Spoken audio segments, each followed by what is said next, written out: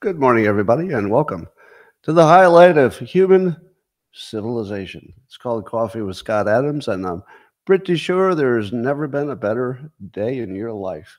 But suppose you wanted to take it up to new levels that nobody had ever seen before. What would you do then? Well, I have a suggestion. I say in a Biden whisper.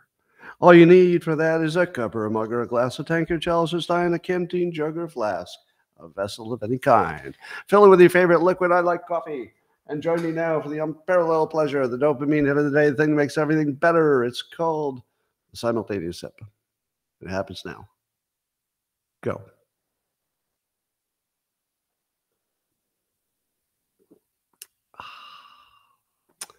So no video, some people are saying.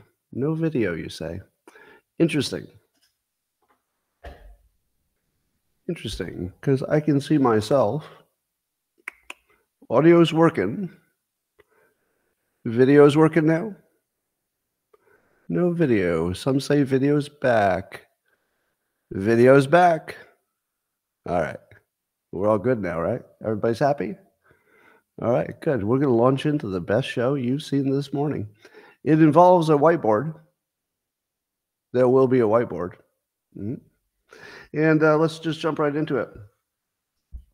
One of the good things about doing the Dilbert comic on my own instead of having a publisher is that I can do it faster. And so this week, squatters have moved into the cubicles in Dilbert's workplace. So Ted will be the first one who's replaced by a squatter. And the rules of the state require the boss to give the salary and benefits from Ted to the squatters who took over his cubicle. And so it goes. If you'd like to see that, you'd have to be a member of Locals, scottadams.locals.com, or subscribe to Dilbert Reborn on X. Anyway, here's some good news. They're restarting a nuclear plant in Michigan. So the Biden administration, I will give them full credit for this. Allow me to be non-political for a moment. Biden administration putting a $1.5 billion loan to restart a Michigan nuclear power plant. Hello. Good job. Good job, government. I'm sure it could have been faster and better, like everything in the world. But if you're moving in the right direction, I'm going to call it out. And yes, this is the right thing. Would the Trump administration have done the same thing? Probably. Because I think it's just time. And I would like to take another victory lap for those of us who work so hard to move that battleship from saying that nuclear is bad to nuclear is the thing that will save the world from every energy problem we have. So another call out to Mark Schneider, Michael Schellenberger, Zion Lights, and everybody who helped on that. Do you realize that was literally a grassroots change in civilization? That there were specific individuals, and there weren't that many of them, probably just a handful of people, who collectively used persuasion and a tremendous amount of energy.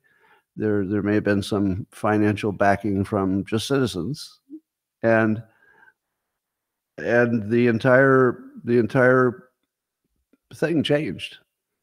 I don't even know the last time I saw anybody negative on nuclear. Can you remember the last time you saw a negative nuclear story in the press or anything negative, except that they were closing, right? So everything's changed, and that was people. People did that. So that's kind of impressive. Well, there's a new report that says that there's a compound found in cinnamon that might be the cure for baldness. They caution you can't get the benefit by eating a bunch of cinnamon. You wouldn't be able to eat enough cinnamon to do that. But, yep, they're going to cure baldness. You know, if they reverse aging and cure baldness, and I can put a chip in my head to cure my eyesight and fix all of those other aches and pains, I think I'm going to live forever. Yeah, Yeah, I'm gonna have a full head of hair any minute now. I think it's the weirdest thing that we're trying to cure hair.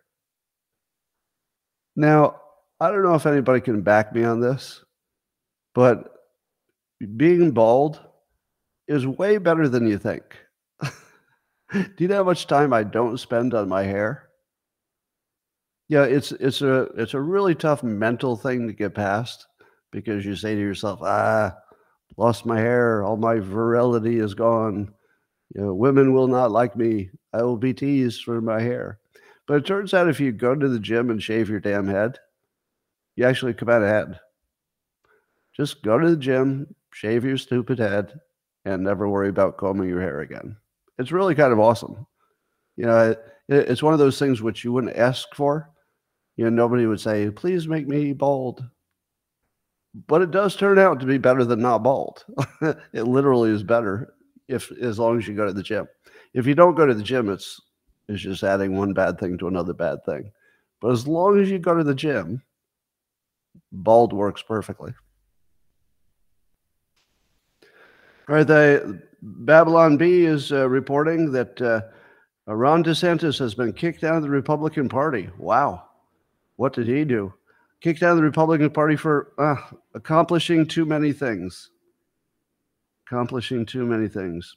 I think the last straw was when he immediately responded to the public outcry about squatting and immediately changed the law so squatters don't have rights in Florida. And everybody said, that was a great job, but now you got to go. I'm sorry, you got to leave. You're making everybody look stupid by accomplishing things. Oh, Ron DeSantis, you think you're going to be such a show off by accomplishing things? Well, we've had enough of you, sir. Sit down. Go to the back. We've had enough of this accomplishing things that the public wants. We won't put up with this. Well, Catherine Herridge, as you know, had some kind of weird exit from her job at CBS, but there is rumor that she's negotiating with X to be on the X platform. How awesome would that be? To me, that would be probably the single most important thing that happened on X since the takeover. And I say that because she has such a good reputation as a solid investigative journalist that having her on the platform would be very different from adding Don Lemon to the platform, right? Because, you know, Catherine Herridge is not noted as anybody who's in the bag for one side. She seems to be straight down the middle. So that would be a huge boost to the credibility. But I have a question. As Elon Musk has pointed out a few times, the traditional media is taking a big hit in viewership. It's down like 20% a year, while X clicks are up. But you've all noticed that a lot of the traffic, at least the political traffic and news-related traffic, it links back to the news. So what would happen if the traditional news just went away? I don't think it can because they need it for propaganda. But if X became the only good place to get news because it's the only place you trusted it, would the others go away? Or would they just devolve more into the propagandists that they are? I think they would just devolve more. That's my guess. But anyway, that's a big deal. I hope they make that deal. So poor Steven Crowder, as you know, his divorce situation is public, and I'm not going to get into the who did what part, but there's a story that's bigger than the story. The story is about the people observing.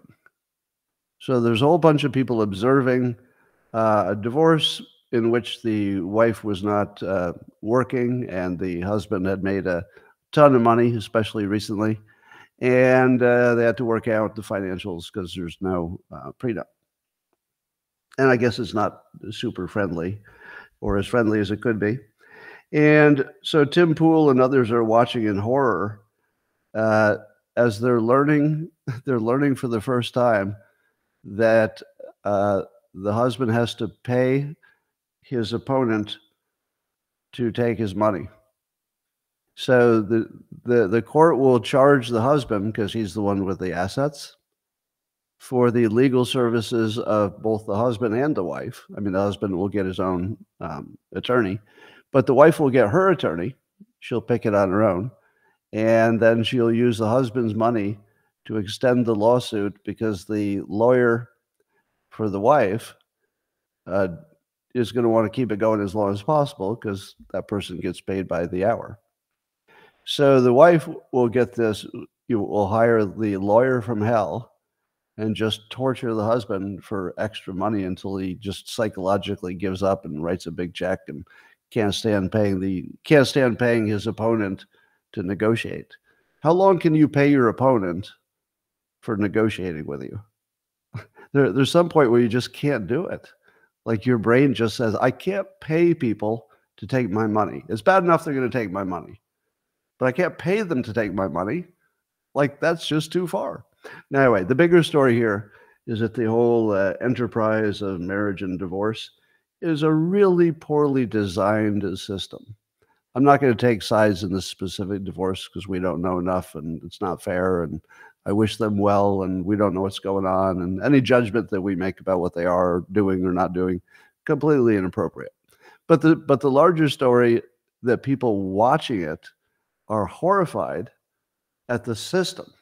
They're not horrified at what the people are doing. People are kind of working the way you do within the system. It's all ugly.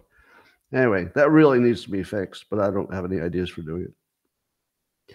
There's a weird and alarming trend of women in New York City doing selfie videos showing that they had just gotten punched randomly while walking down the street.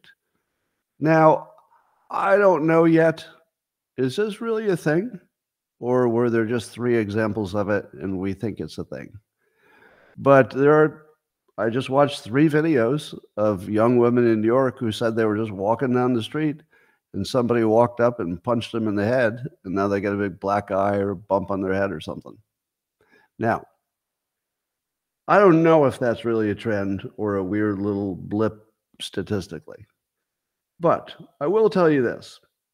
If you're having any conversation on the topic of young women being punched in the face randomly because they walk down the city street, that's when you should re-examine your strategy for success.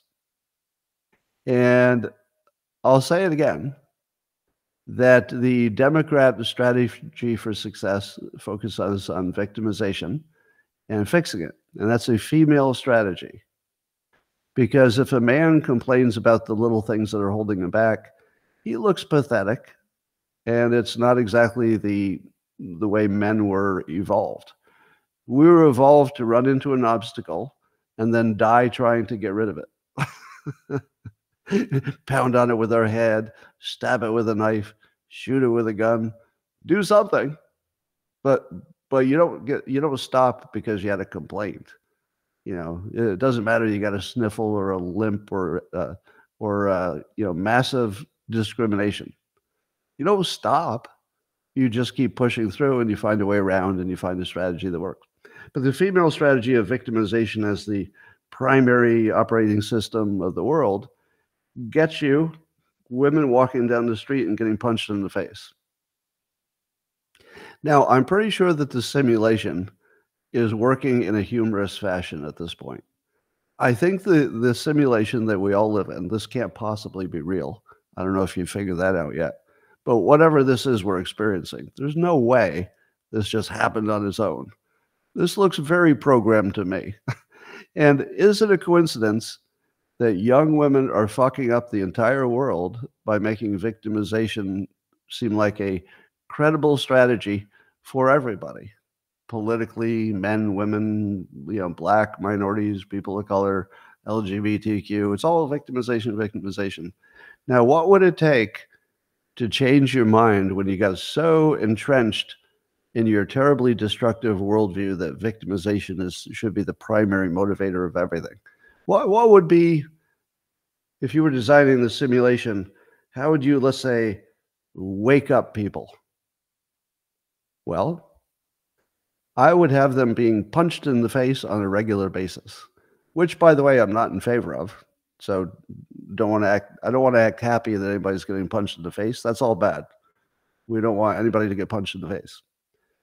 But it's hard to avoid the fact that we live in a simulation and it's telling us, hey, I have something to tell you about the quality of your political preferences. Really? What is it? Bam! I'd like to have a second conversation because it looks like you didn't hear me the first time. About what? Your political preferences. Would you like to talk about them? Well, all right. Bam! Now, how many times do you have to get punched in the face before you start saying, hey, maybe it's something I'm doing? I wonder if somehow my actions are in any way related to the outcomes. Number one, get the fuck out of any city where you're getting punched in the face walking down the streets. Get the fuck out of there. That's number one. Number two, examine your voting. Just give it a second look. I don't give a lot of advice, but I'm going to make an exception. If your political preferences cause you, a young woman, to be randomly punched in the face because you went outdoors, just take a pause. Just look at the big picture. Just ask yourself, is there anything we're doing that we could do differently that would make fewer people get punched in the face? That's all I ask. Just rethink it. There was a study in the UK on representation of Black people in advertising. So over in the UK, they did very well in diversity. So in the advertisements, they looked at over a 2-month period and found that 37% of the advertisements featured Black people in the advertisements. Very good job. How good? It's like the best job I've ever seen because the Black percentage of people in the UK is 3%. So although Black people in the UK are 3%, they're 37% of all advertisement. And I think we could all say that's a huge success. You know, I feel that I've reached equity and equality already because once 3% of the population is 37% of the advertisement, I feel like everything's now equal. So, well, not totally. I still have to pay a few $1 trillion in reparations, but I think that's just fair. There is a new film that I guess is debuting only on X. Grace Price is the producer.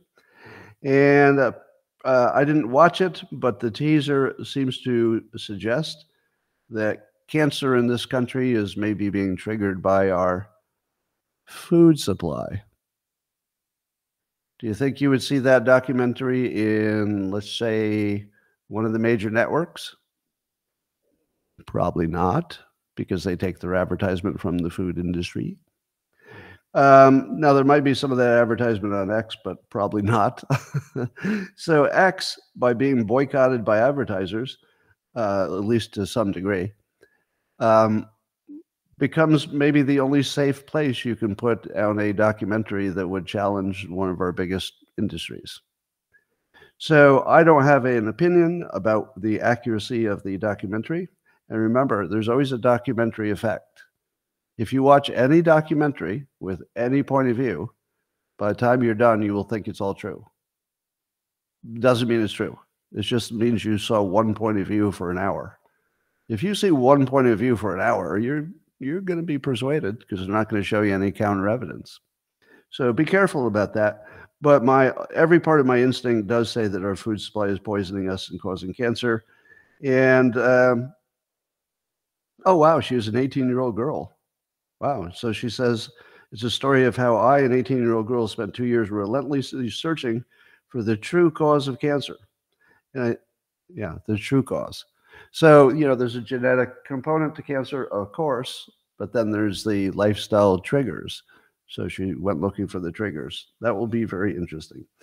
Greg Abbott issued an executive order that the Texas colleges and universities should, look at all their rules and make sure that they're sort of anti-Semitism. So they're trying to reduce anti-Semitism in the Texas universities. And so Greg Abbott did these executive orders.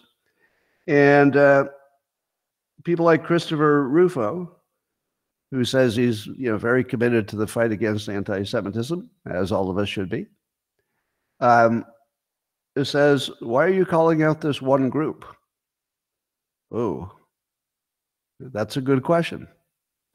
Shouldn't the rules be looked at to make sure that 100% of all people are free from anti-everything? That, in other words, there's no group that gets discriminated against. Why do you need to call out one particular group? Is it because that one particular group is the subject to the most discrimination? No, that's not why. That is not why. Because if it was based on the most discrimination, they would have already done an executive order to stop discriminating against white people. White people and men have been by far the most obviously discriminated people, and Asian Americans in colleges. So there are a couple of groups that are by far more discriminated. But at the moment, anti-Semitism is sort of at a crisis level. So I do understand why he felt the need to respond. But it is a very good question. Why do you ever need to pick out one group? If it's a general rule for your population, it should be don't do it to anybody. There's no exceptions. But I understand. We're in a special time and place.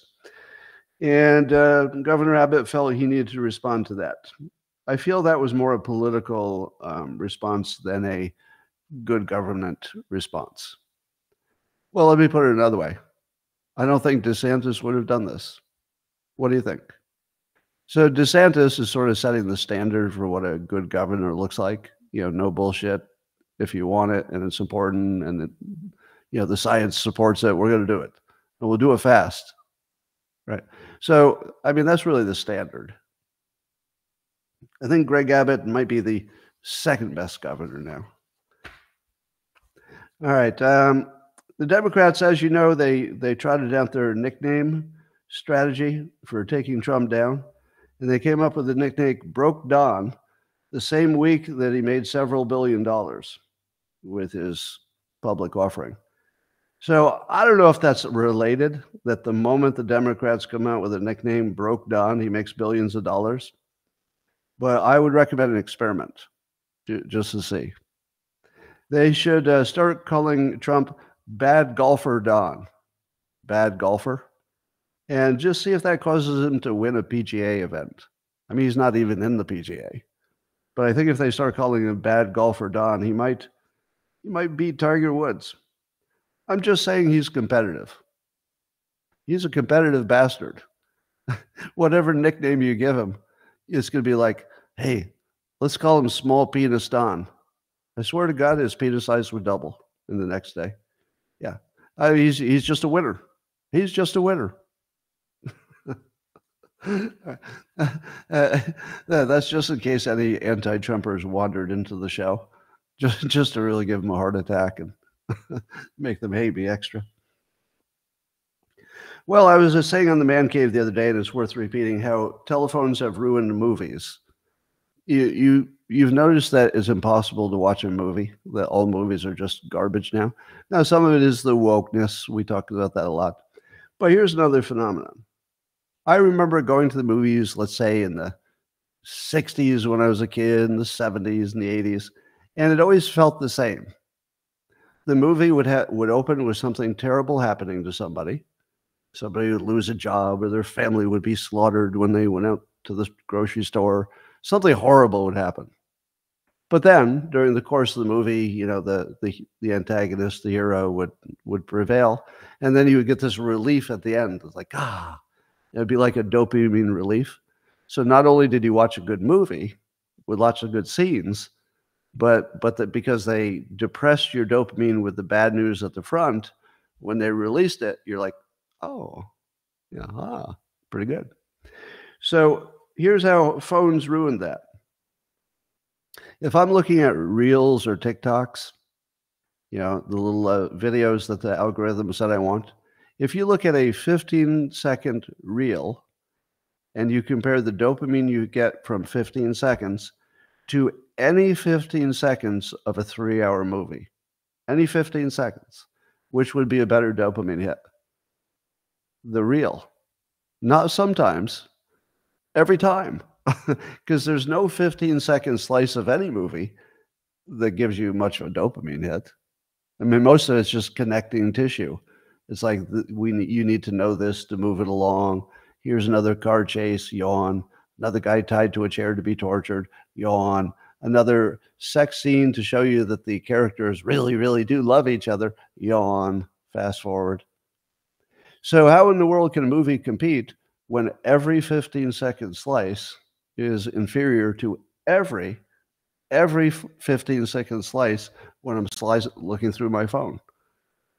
Now, worse than that, there's another bigger effect. I used to be able to easily handle watching somebody's family get slaughtered in the first part of a movie. Now, of course, because it was fiction, but also for some reason, my constitution and my brain could sort of handle some bad news. I was strong enough that, like, I needed to artificially take down my mood just so I could artificially feel the difference when they raised it later.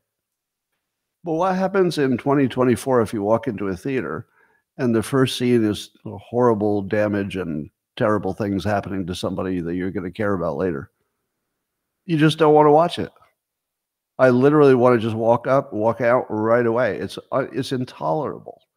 So I can't handle a big dopamine drop. And I don't know if it's because the environment has changed, it's more complicated, something about my phone. But I cannot handle bad news in a movie because my brain is saying, why would you watch 15 minutes of somebody being tortured when every single flip of my phone is better than every second of every movie? It's just, there's no competition anymore. I don't think movies can survive. I don't see any way that can happen. We keep talking about how AI is going to make it easy to make a movie. I'm gonna give you the counter prediction. AI will make movies useless and worthless. So once you take the money out of it, because let's say anybody can make a movie, nobody's going to want to watch that movie you made. How many clips of AI have you seen as like examples of how AI can make a 15-second clip and it's so good? And I watch some of those 15-second clips and I go, oh, that's sort of interesting. But when was the last time you went to a movie and then gushed about the special effects? I don't remember the last time. But when Star Wars was new, you did, right? It was like mind-blowing. Wow, you got a little dopamine hit. Just seeing what they could do was a dopamine hit. But now there's no dopamine hit because they can do everything. So imagine you're watching a movie and it's not the first time you've ever seen AI.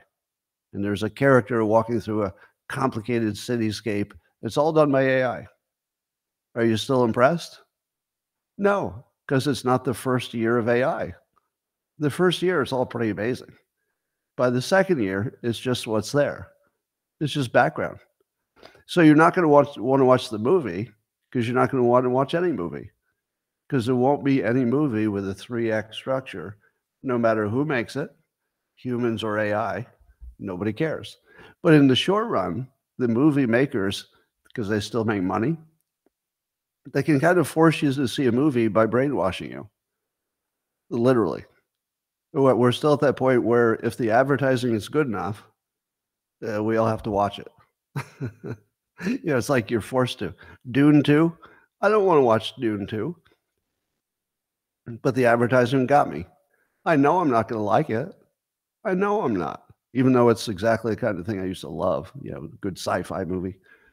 But no. So yes, phones ruin movies and there's no coming back. We keep talking about the causes of kids being more depressed and having mental health problems. And we always think, oh, it's the phones, it's the phones, it's the phones. And I think it's mostly the phones. But I think we're leaving out the fact that it's everything. If we concentrate on the one thing, it's, we're going to lose everything else. I think the thing making kids, young people depressed and anxious is the food supply is bad, there may be environmental pollutants that have an effect. It's the phones, of course. It's bad adult advice on everything. How about the homework? Does anybody have a teenager who does 4 hours of homework a night? How do you be happy if you have 4 hours of homework every school night and at least one night on the weekend? That's actually normal. In my town, that's normal. 4 hours, 6 nights a week. And that might be on top of a sport or something so that they're getting to bed at midnight. So they're getting no sleep, and then when they go to bed at midnight, they pick up their phone because they need an hour of phone before they go to sleep. So, homework, if you took out, the food pollution and you took out the phones, and the only thing you did was make kids do 4 hours of homework a night, they would all be anxious, depressed, and unhappy. That's all. Now, that's just one thing. The food is definitely killing them, making them fat and unhealthy and feeling unsexy and dropping their testosterone and everything else. The homework, the bullies, the social media, and then there's the mass hysteria in the news. When I was a kid, I distinctly remember getting a mental health problem from being told that we were going to get nuked by the Soviet Union maybe any minute now. Like, I actually had a bomb shelter in my basement, which my father thought could be done with cinder blocks. That'll stop that radiation. So, and we did the duck and cover things for a nuclear attack, all that crazy stuff. So I actually know what it feels like to be part of a mass hysteria. Now, in that case, it might have been a real risk. So I'm not sure if if the false part is true, but the hysteria was certainly true. Now, we have the same thing with climate change. If you were a kid today, you're being told that climate change will destroy your world in your lifetime, and there's no way back. What would you do if all the parents, all of them, every TV show, because they're not watching Fox News, right? So every time they turn it on, it says your world will be destroyed. It doesn't look like the adults can stop it. You're going to grow into a hellscape. We're spending all your money. By the way, there's no way you can pay back the debt. And probably the terrorists will kill you all. So the news is certainly making young people anxious. All right. As you know, Oregon's looking to back out from their decriminalization of drugs because it made things much worse. So the ODs went way up when they decriminalized. But there's a little pushback because in Portugal, there's a claim that their decriminalization worked. And the claim is that they did a more comprehensive job. In other words, in Portugal, it could be decriminalized if you were doing drugs, but they would try to force you into treatment. Apparently in Oregon, they passed some money for treatment, and then they never implemented the treatment part for whatever reason. So they had decriminalization without any treatment or extra treatment. So I say again, I think it's terrific that there was a trial. That's what the states are for. Hey, test this, see if it works. But that test, I don't think you can call that a good test. Now, I will say, just to put a counterpoint on this, I've heard other people say that the Portugal success is all fake. Have you heard that? That the so-called Portugal decriminalizing drugs, we heard it was a big success, but it's all a lie. I don't know what's true, by the way. I don't know if it's a big success or a big lie. But I know they did it differently. So if they got different outcomes, that would be useful. All right, here's a brain flipper for you. We'll get to some more politics in a minute. But AI is going to flip the creativity implementation model that has always been driving our society. What I mean by that is, forever, at least in my lifetime, a good idea had no value at all because we all have good ideas. It's all about the implementation. Implementing anything is just so hard, getting through all the laws and just even hiring a lawyer to set up your corporation and hiring people and payroll and then you get sued. And so starting a business is insanely hard. But coming up with an idea for a business has always been cheap and free and easy. That just reversed. Because with AI, you'll be able to start a company just by telling your AI to do it. We're not there, but maybe by next year, you'll be able to say, hey, startup AI, I got an idea. I need you to make an app, and the app should do this and that. And then I want you to form a corporation around it. So contact a lawyer or act as the lawyer, fill out the forms. I'll just sign things. I'll answer questions and sign things, but you're going to do all the work. You're going to set up my corporation. You're going to set up the payroll. You're going to hire if you need anybody, but you probably won't need anybody because, buddy, it's just me and you. So it's just me and the AI, but the AI will do everything. All the legal stuff, the lawyers, the accounting, everything. It'll make sure you don't violate any state laws. It'll pay your taxes. It'll do all of it. And what I would do is come up with the idea. So it's shifting the power from great implementers, and I would say Elon Musk is a great implementer, to great ideas. Did Elon Musk come up with the idea of the electric car? No, he did not. But he's the greatest implementer we've ever seen. Did he come up with the idea of, hey, rocket ships would be good for a variety of reasons? No, he did not. Did not invent that, but he implemented better than anybody ever has. Neuralink implementation, Starlink implementation, buying X and fixing everything, firing 80% of the staff, implementation, right? So implementation makes you the richest person in the world, and should. That's all deserved. However, imagine if I can wake up in the morning and say, you know what? I've got an idea for an app. Form a company, AI, write that app, and let's test it with a few people. And I could actually just come up with hundreds of ideas over the course of maybe a few years, try every one of them, or at least to the point of having a viable, testable product to see if anybody's excited. And it should create the value in the creative people. And this is the weird part. I contend that my generation is special in one specific way. We were born and we grew up before phones. So our brains are developed before the smartphone gave us all the productivity and gave us all the creativity. So we had to come up with creativity and solutions on our own. So I believe my generation developed some skills for creativity, if only because we sat there alone a lot and not looking at anything. Do you know how much time I just sat there not looking at anything or doing anything?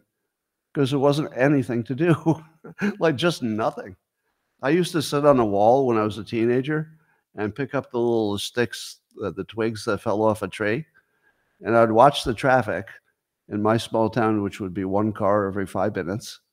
And I would take the bigger sticks and I'd break them into smaller pieces. And when I was done with that, I would get another stick. And I could do that for an hour because there was nothing else to do. I would be in my room trying to spin a basketball in my finger because I didn't have anything else to do. I learned to juggle. Just nothing else to do. But now I've been, immersed in technology. So I was old enough to have a brain that was created pre-technology, but I was young enough that I was completely immersed in technology in my whole work career. So that's unique. And now I'm still young enough, but just barely, because I'm really past my expiration, but I'm staying healthy so far.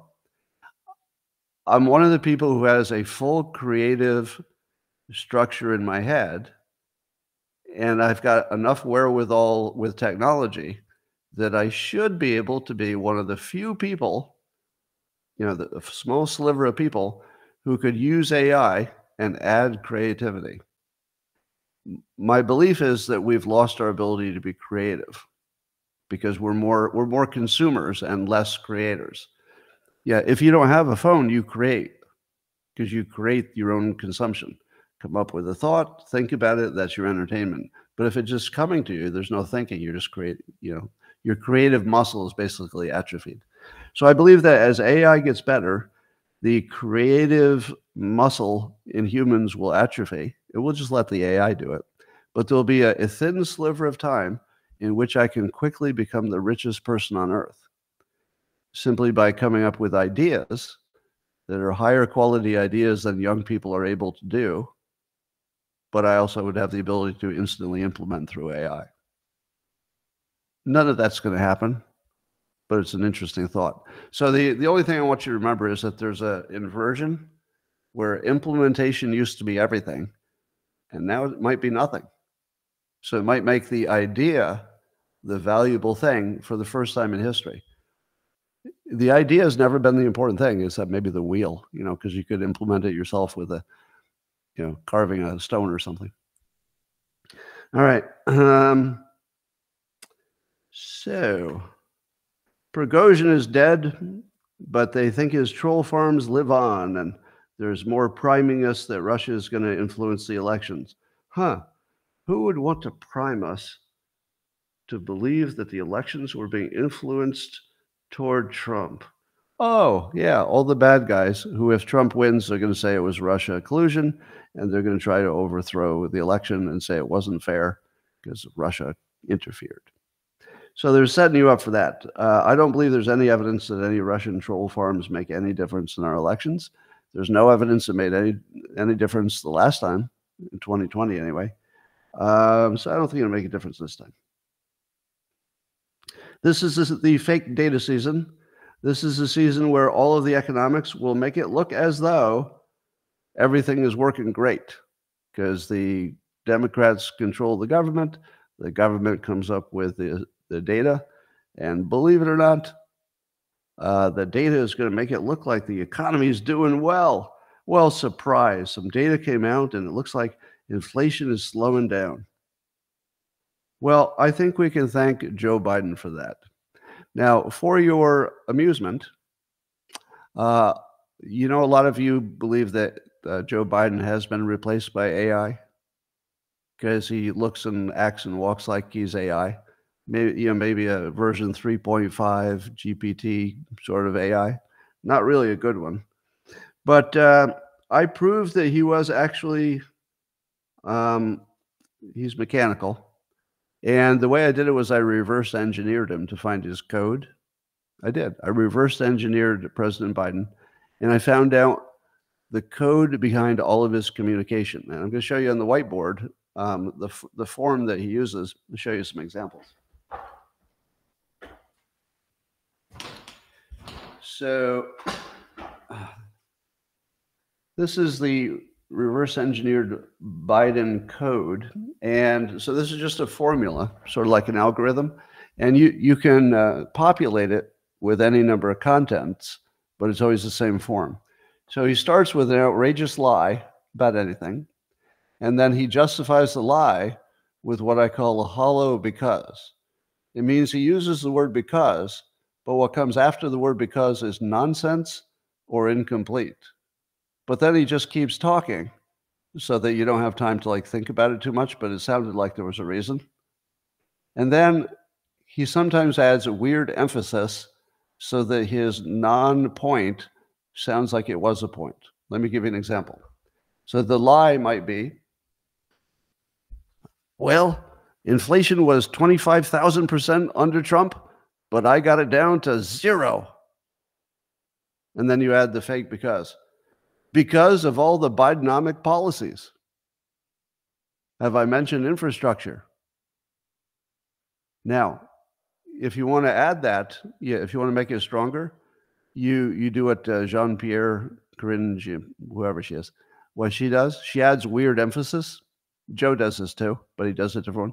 So I'm going to add the weird emphasis to make it sound like the hollow because actually says something. All right, you ready?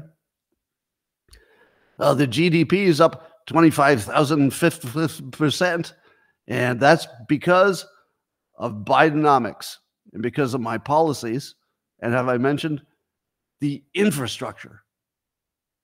And it's because of policies. The policies. See, if you just said everything got better because of my policies, you're like, I'm not even hearing the reason. But if you say it with weird emphasis, then people will think they heard a reason when there's not one there. No. The reason that unemployment is 0 for Black people The reason it's 0 for black people is the Biden economic policies. The policies. Infrastructure. See? Now, Joe does the weird emphasis with a whisper or sometimes a dementia yell. So that would go this way. GDP is up 500% because of the Biden policies. See, that's the whisper thing. But he could also do, because of the policies, his dementia yell. So pretty much everything will follow this. Outrageous lie, hollow because, with no explanations, with weird emphasis. And that's a Biden robot right there. You can build it yourself. Well, RFK Jr. is growing in support. I saw he's got his new VP. And Douglas McKinnon was writing that RFK Jr. has a higher favorability rating than both Biden and Trump. Now, Trump, of course, has his loyalists, and they're not going to go anywhere. But it's kind of interesting that the third party is more favorable than both of the major candidates. RFK is also the favorite among voters under 35. Wouldn't that be exactly the people that Biden has pretty much owned? That feels like a mortal blow to the Biden campaign. And he's gaining rapidly among minorities. So basically, RFK Jr. is a threat to the strongest strongholds of the Democrat Party. And he doesn't have to take many of them away. Because remember, Trump on his own is already scooping up a lot of minority voters. So if you add RFK Jr., what's left for Biden?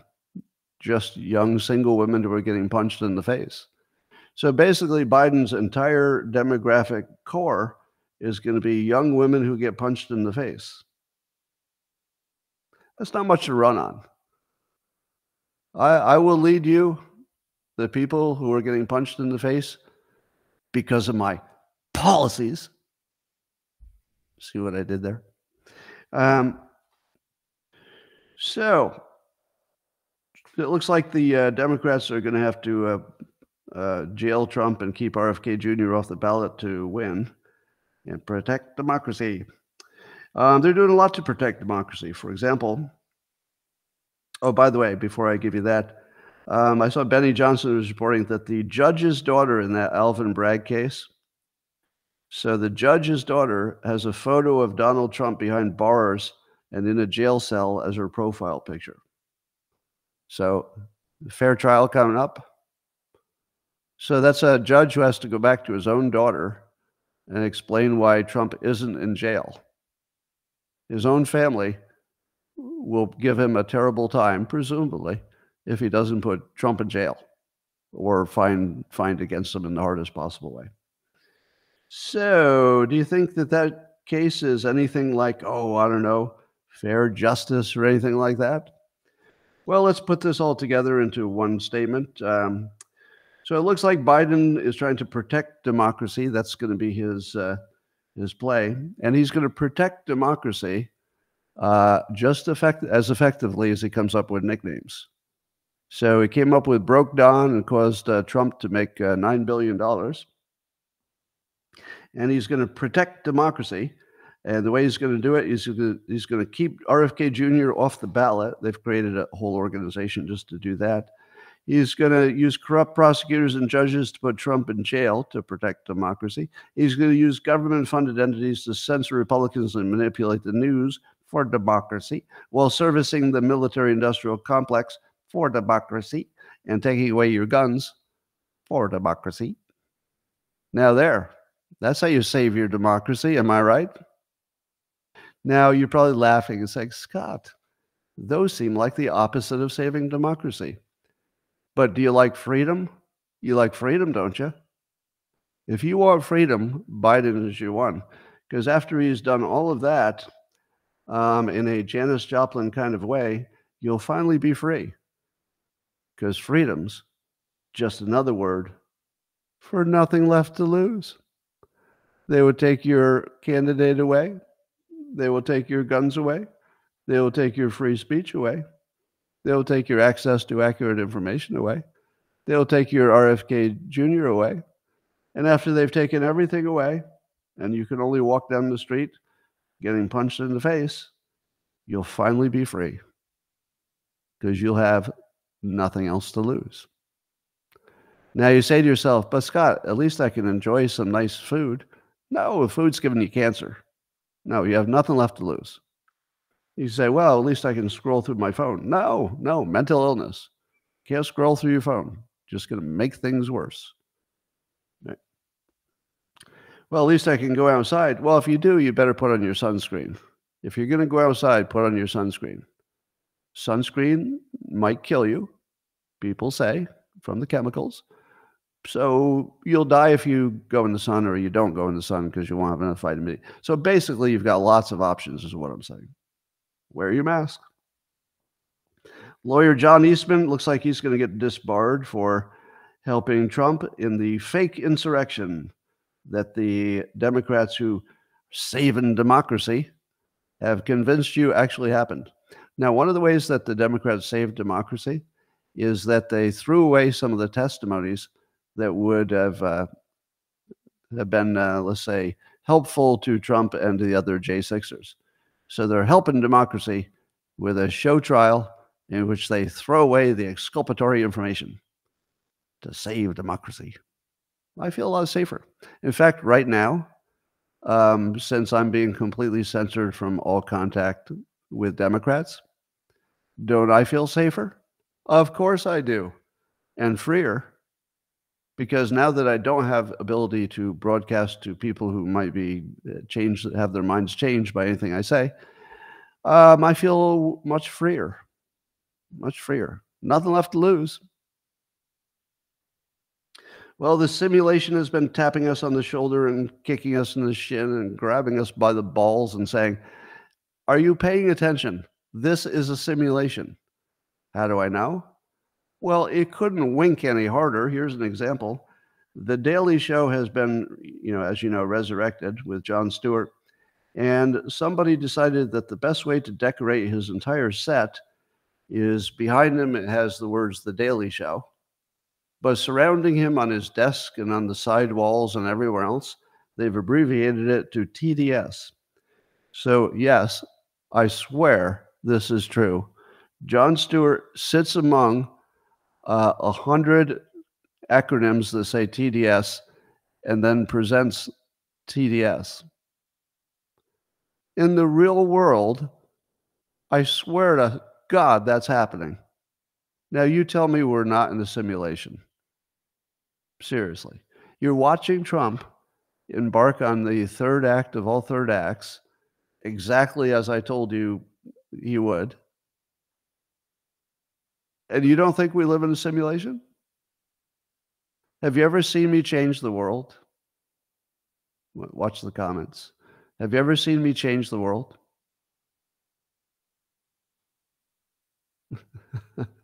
How is that possible? Well, I'll do it again. So there's a story in Yahoo News about a Utah gubernatorial candidate, Phil Lyman. And I guess he said some things about the bridge collapse, and he referenced, diversity and DEI. Now, I do not think that the bridge collapse is caused by any diversity or DEI. They don't know exactly what the problem is, but I think that's the least likely possibility. Some are still saying it might be some kind of a cyber attack. I wouldn't rule it out, but I think by far the most likely is just shit happens. And sometimes it happens when you're near a bridge. That's my guess. Now, I could be easily talked out of that. It wouldn't take much more information to be convinced it was a cyber attack. I'm sort of 60-40 that it was just an accident. I'm at 0 that it was anything racial. I don't see any evidence of that. But back to this story. The Utah gubernatorial hopeful, Phil Lyman, I think more that he was just, he was bolstering a story that he's against DEI and was using it as an example. Probably wasn't the best example, but in the process of doing a hit piece on him, Yahoo News mentioned that one of the terrible things this poor guy did, this Phil Lyman, who's running for Utah governor, and if you can believe this bad behavior, it was so bad that they needed to call it out in the article. And, people live complicated lives, but they found one of the worst things he's ever done. And I feel bad even bringing it up because, poor Phil Lyman, he doesn't deserve this. But since it's been reported, I feel I mention it well. This poor guy, this really happened. He reposted one of my posts on X. Yeah. Now, if you saw a story in which a major part of the story was that this guy, my God, how could he? He posted one of my posts. Now, how did they describe that? Let me check their exact wording. They said they described me as the Gilbert cartoonist. Gilbert with a G. The Gilbert cartoonist. And I was called a conservative commentator or pundit. All right.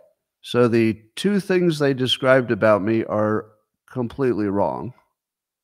I'm not the Gilbert cartoonist, and I'm not conservative. The times that I agree with conservatives are every time they say something that's obvious and, it's just obvious. All right. Am I a conservative because I like strong border control? Well, according to them. If I don't want massive migration uncontrolled, what? If I don't want my government to be massively censoring the citizens, well, what am I, some kind of conservative reactionary? Like what exactly is the policy that they could look at to call me a conservative? Because every single thing that I agree with conservatives on, and it's a pretty long list of things I agree with, they're all just common sense. I don't take any religious take on anything, right? I have no religious point of view. So how do you call me a conservative? So here's your news. Now, do you remember I talked about the Gell-Mann theory? Gell-Mann noticed that whenever there was a story about physics, his expertise, he knew it was all wrong. But then he would read the next story that wasn't his expertise, and he would forget to question it because he thought, well, it's in the news, probably true. And then one day he realized, wait a minute, if 100% of the things I know about are wrong, what does that say about the rest of the news? And of course, that was the insight that unlocked everything. Of course, it's all fake. Look at this example. It's a story in which I'm a central player of the story, and the only two things they said about me are dead wrong. Now, that got through editors. It wasn't just the writer. It got through editors, probably more than one. Anyway, here's the bigger part of the story. So I've been saving the big part of the story. Imagine, if you will, I'm a central part of the story, and it's being used to malign this one individual, Phil Lyman. Don't you think that if you're going to mention that he reposted my post, what's the minimum logical thing you would do if the story is about something I posted and it was on the topic of DEI? What's the minimum you would do? You would link to it. Am I right? You would link to it. Now, suppose you didn't want to give me any attention because I'm the Gilbert cartoonist and a conservative, and they don't like that. So suppose you didn't want me to get any extra clicks. Well, it's just a post. It wasn't that long. I mean, it was a long thread, but, maybe it'd be a quarter of a page. They could just copy and paste it because that would be fair use. If you're talking about it, you can publish it in whole. You knew that, right? There's no copyright problem. If you're doing a story about it, you can just publish it in whole. You couldn't do it with a whole book, but you can do it with something short. So now you say to yourself, but Scott, they probably had a lot of things they didn't link to. Nope. It was an article in which every paragraph had a link to find out more about something in the paragraph. Every paragraph. There were like 12 links to external things. And yet a core part of the story was my post, no link. Let me tell you why there was no link to it. Because they read it. Yeah. The post is my highly viral post, maybe the most persuasive thing I've ever written, and maybe the most persuasive thing that's ever been written. Big claim? Well, that's called persuasion. I'm actually giving you a challenge. I don't think anything has ever been more persuasive because it was the sum of everything I've learned all of my life put into one piece, and I didn't hold anything back. And it was about how DEI is basically a female strategy. And that for men, you just look pathetic if you say, hey, my discrimination held me back. If you're a man, it just looks pathetic. I don't care if it's true. But it's true. I don't care. I got problems too. Why is your problem special? But for a female strategy, victimization can work. You can actually get things fixed by complaining. If men do it, they can sometimes get things fixed, but we don't respect them ever again. So it's not really a good trade-off. So it's so persuasive in my personal opinion, and I think you'll agree, that's the reason it's got 1.1 million views, is because people agree. If you look at the comments, they're unlike anything I've ever done. Most of the comments are something like, it's the best thing you've ever done. Most of them. That's a weird thing, because you don't get that comment on just a good post. It's very rare that most of the comments say it's the best thing you've ever done when, I've written 50 books. So that's really special. So it's so dangerous, apparently, that Yahoo News won't link to it. Now, I'm going to tell you the real reason they don't link to it is just that it would destroy their entire narrative. That's why. It's that dangerous. But I'm completely controlled because I'm siloed. I'm siloed not just that nobody wanders in accidentally and sees my stuff, but even when there's a major entity, Yahoo News, I would call a major news entity, even when they do a story about it, they silo me by I'm the only thing they didn't link to. Are you blown away by that? Or is that just because it's me that I'm blown away? Maybe I'm just too inside my own head here. Does that tell you something that's like meaningful for the rest of you, or am I just talking about myself? I can't tell. This might be just too much inside baseball. Anyway, I'll look at your comments about that. Pennsylvania court ruled in favor of signature verification for mail-in voting. Why the hell is that a story? It's a story that the court ruled that you do the most basic thing to make sure the election is not rigged. What? Why in the world was that even important? Like we live in a world in which strengthening voter security is somehow controversial. That's controversial. Wow. And then I saw a opinion piece by John Ralston from the Ralston Reports. Not familiar with him, but apparently he wrote a column and he re-upped it so we could see. And he says, in the wake of the McDaniel firing, people seem to forget the issue here has no equivalent. So he's talking about the 2020 January 6th stuff, has no equivalent. He said, you deny the 2020 election, you should be shunned. You can and should you should be able to platform Trump backers. In other words, MSNBC, should be able to put a Trump backer on there, but not an insurrectionist. Not an insurrectionist. Yeah, that's too far. That's too far.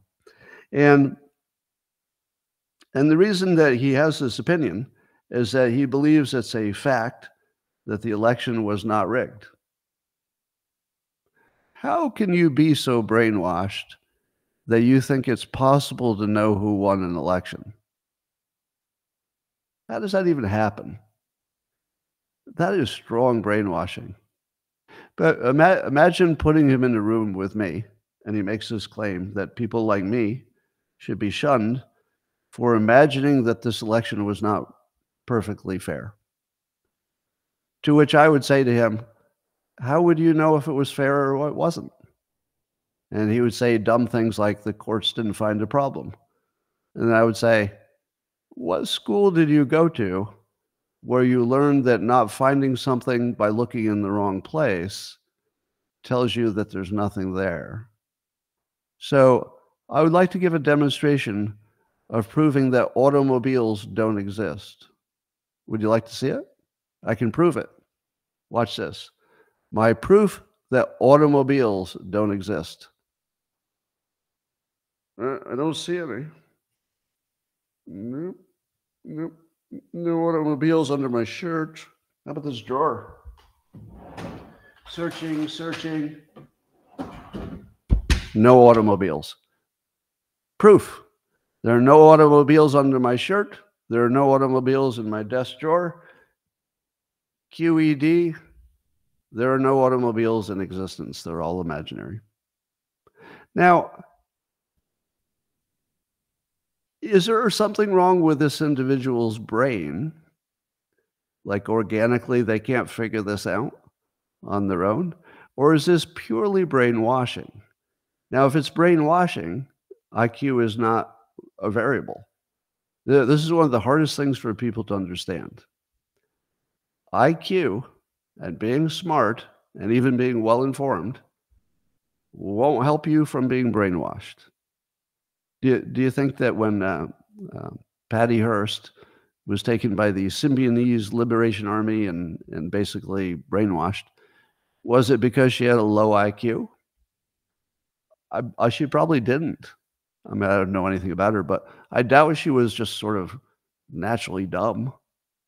No, there is absolutely no correlation between intelligence and how easily you can be hypnotized. In fact, the evidence anecdotally for hypnotists is that it's easier to hypnotize a smart person because they let their guard down because they think they can't be hypnotized. That they just don't assume that it happens to them. They assume it's only something that happens to dumb people, so they don't have any defense. It just goes right through. But do you think that John Ralston is aware that there is no mechanism, and nobody's even tried to create a mechanism to know if an election is fair? That's unknowable by design. If it were a paper ballots and every paper ballot was counted by both teams, so there was a Democrat that counted every ballot at the same time a Republican counted every ballot, that would be, I would say that I could call that election fair, because it would be designed for me to acquire that information. So if you say, Scott, do you think this is fair? I say, well, how'd you do the election? Well, it was all paper ballots. It was all same day. We checked all their IDs. And then every single thing was counted by two people at the same time. And when they got to 10, they would check the count. All right, did you have 8 Bidens and 2 Trumps? Yes. Okay, continue. Do the next 10. That way you're audited instantly. You're instantly audited because 2 teams got the same number and they stopped every 10 and then they went on. Right? So you could design a system where you would say to me, I know it's really complicated and there's all these precincts and you can't watch them all and who knows, but this was our system. If they told me that and I knew that was really the system, I would say, yeah, you know what? I'm going to treat that as a fact because you built a system that would produce information to allow me to say it's a fact. The current system produces nonsense. Nonsense. I can't even tell where the vote is. Wait, is my vote in the ballot box or is it in the machine that created the paper? Are they counting the paper or is the machine count? Or are they comparing it? Then it goes into some kind of ballot counting machine, tabulator. What's that all about? Then where does the electronic signal go for any of that? And how do they transmit it? And what computers are involved and how many entities? How many state lines does it cross? How many international borders does it cross? What is the susceptibility to hacking? It's designed so you can't tell who won. It's pretty obvious. When you imagine how easy it would be to design out all possibility of fraud, and then you look what we built instead, I think that removes all doubt, doesn't it? So to argue whether a vote was or was not rigged is the stupid argument. I'm sorry, because I know a lot of you make the argument it's obvious it was rigged. That's the dumb argument, if only because you can't sell it. It's an unsellable argument. Nobody's buying it, so why do it? But if you say to somebody, look at the design, look at what it could be, then look what it is, and look that we know we have a credibility problem. So it's not like we don't have a problem, and it's the biggest problem in the country, and no effort whatsoever to fix it. There's only one conclusion, right? You see how easy it is to fix things you want to fix? Ron DeSantis shows you every day that he can fix things that need to be fixed fairly efficiently. Yeah, so it can be done. So don't be shunning those election deniers. Instead of being an election denier, be an election system analyst. Am I an election denier? No, I'm a system analyst, and I found a system that can't tell you who won. That's it. You do not have an argument for that. This is a system that by its design can't tell you who won. It can give you a result, which I accepted immediately and never changed my mind. Because I do think that cheating is built into the system. So whoever cheats their way to a win, well, they got the win. Unfortunately, that's the system. So when I accepted the result immediately, it had nothing to do with my suspicions about the quality of the election. It's just that was our system. And we allowed it to run. We all watched it. And that's our system. So I hate to say it, but Joe Biden was elected by our system, and I accepted it, and I've never changed my mind. Yeah, he gets his 4 years. I guess he'll get another one maybe if they find a way to make it happen. All right, ladies and gentlemen, that is all I have for your collective interest. I'm going to leave the locals people on this feed, the subscribers who get a little extra, and then I'm going to say bye for now to the rest of you, and I'll see you tomorrow in the morning, same place, same time.